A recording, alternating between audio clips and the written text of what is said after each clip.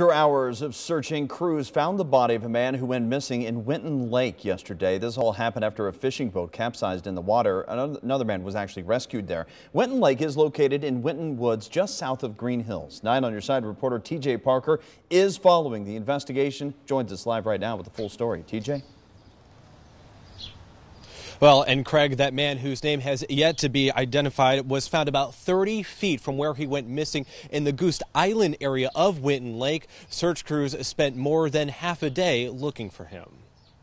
Tragedy tonight in the waters of Winton Lake. We are in a time of grieving as a community and as a park district, and our sincere regrets go out to the family of the victim. Winton Woods Park Ranger Lieutenant Grimm says search crews found the body just before 12:30.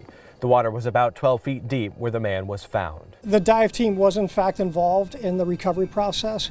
This was a joint effort through multiple agencies here in Hamilton County. Chopper 9 was above as crews searched the waters and banks of the 156-acre lake. Grimm says a private boat with 2 men on board capsized late Wednesday. One of the men was rescued.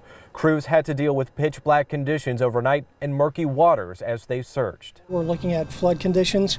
There's debris in the water. So, yeah, that definitely came into play. It's just awful. Kathy Lendl comes to Winton Woods often. She's never heard of anything like this happening on the lake. I don't know what to say. Hopefully, oh my gosh, poor parents. Grimm tells us in his 24 years as a park ranger, he's never had to search for a missing boater. Grimm is working with the Ohio Department of Watercraft and the Hamilton County Coroner's Office in this investigation.